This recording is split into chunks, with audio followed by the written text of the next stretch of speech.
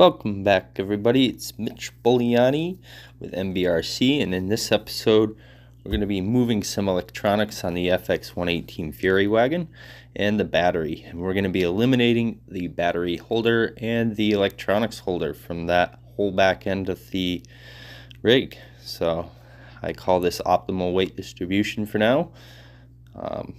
Yeah, we're going to hit it right here. I'm going to speed things along and give you guys some music through the boring parts and highlight the important parts. Right here I'm just removing the battery tray. Very simple. 2 screws and she pops loose, and we're going to go from there.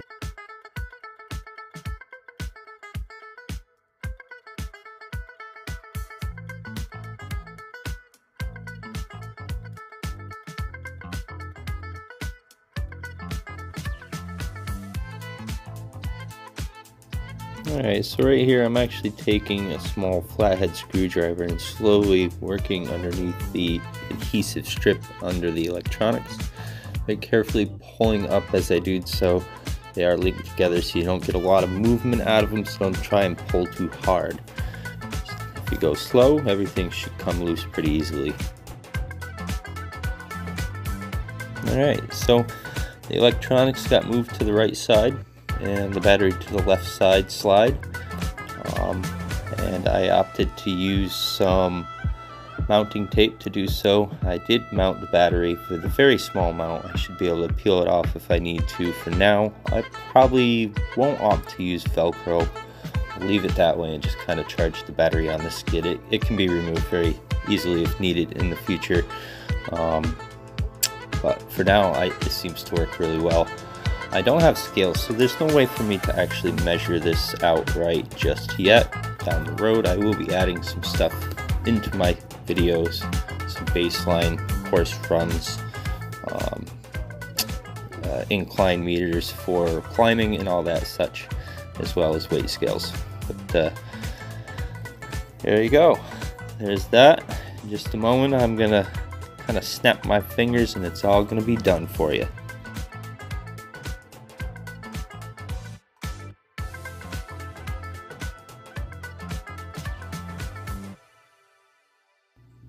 Boom! There it is, all completed, guys.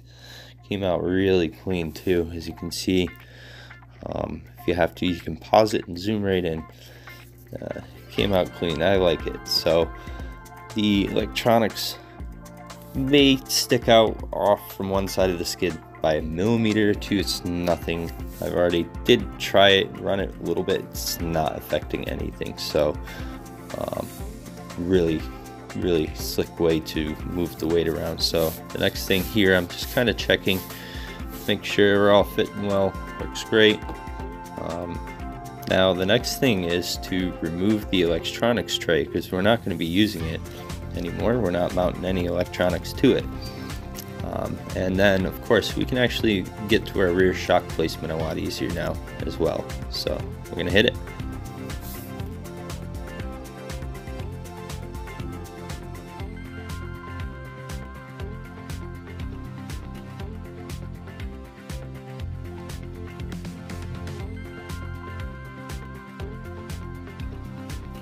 Alright, so I dropped the rear shocks to a much lower placement, about to where the frame touches the axles. That's about as far as you can go.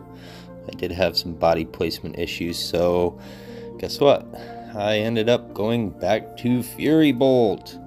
As you can see in a minute, kind of it works good. I don't want to trim that beautiful green body yet.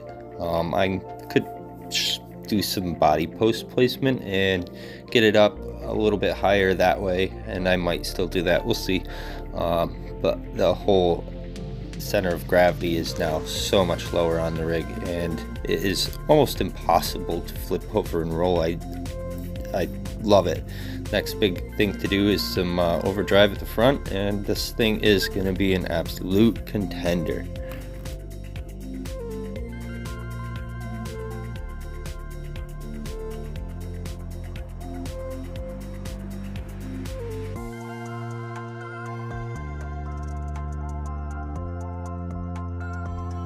Alright, so if you guys do decide you want to do the deadbolt body on your FX118, it's very simply, you just gotta move the front holes over and the rear holes over just a smidge. You might even be able to just move the body posts a little bit by flexing them with some heat or something if you wanted to do it that way. I opt them to just put some holes in a deadbolt body, that way I can still switch them back and forth. Pretty easy, but that way there's no rear tire rub on the body and everything works out. And gee, the thing's almost a comp brake now. Yep, next, overdrive. So stay tuned for that video, and we'll also do a run video where you can really see the difference this made. But until next time, thanks for tuning in, guys. Hope you had a wicked good time, and don't forget to like, subscribe, and share. Oh yeah. Is that a UFO? No. Car.